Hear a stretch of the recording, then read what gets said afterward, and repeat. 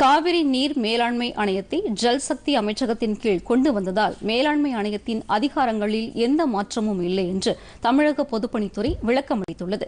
காவிரி நீர் மேலாண்மை ஆணையத்தை ஜல்சக்தி அமைச்சகத்தின் கீழ் கொண்டு வந்து மத்திய அரசு கடந்த 24ஆம் தேதி அரசாணை வெளியிட்டது. இந்த விவகாரம் குறித்து தமிழக பொதுப்பணித்துறை விளக்க அறிக்கை வெளியிட்டுள்ளது. அதில் காவிரி நீர் மேலாண்மை ஆணையத்தை அமைத்து கடந்த 2018ஆம் ஆண்டு ஜூன் மாதத்தில் அறிவிக்கை வெளியிட்ட போதே காவிரி நீர் மேலாண்மை ஆணையத்தின் செயல்பாடுகளில் மத்திய அரசு தலையிட முடியாது என்று தெரிவிக்கப்பட்டதாக விளக்கம் அளிக்கப்பட்டுள்ளது. கடந்த ஆண்டு மே மாதத்தில் நீர்வள ஆதாரம், நதிநீர் மேம்பாடு மற்றும் கங்கை புனரமைப்பு அமைச்சகத்தையும் குடிநீர் மற்றும் துப்புரவு அமைச்சகத்தையும் இணைத்து ஜல்சக்தி அமைச்சகத்தை மத்திய அரசு அமைத்துள்ளதாகவும் தற்போது ஜல்சக்தி அமைச்சகத்தின் கீழ் இயங்கும் துறைகள், நிறுவனங்கள், இதர அமைப்புகள் ஆகியவை கையாளக்கூடிய பொருண்மைகள் குறித்து விதிகளில் திருத்தங்கள் மேற்கொள்ளப்பட்டுள்ளதாகவும் தமிழக அரசு தெரிவித்துள்ளது.